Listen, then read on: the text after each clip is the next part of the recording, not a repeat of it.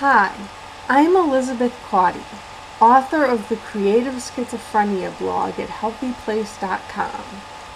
I have schizoaffective disorder, bipolar type. That means I experience symptoms of both schizophrenia and bipolar disorder.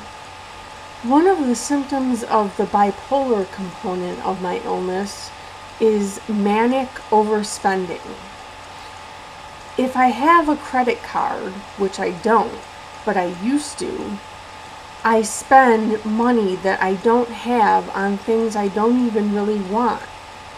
I used to spend money just for the sake of going shopping and spending money. But thanks to my treatment, I no longer do that.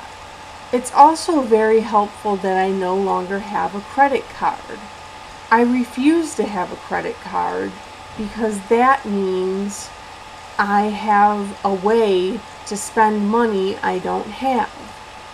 So, thanks to treatment and thanks to the treatment allowing me to have some self-control, I no longer overspend.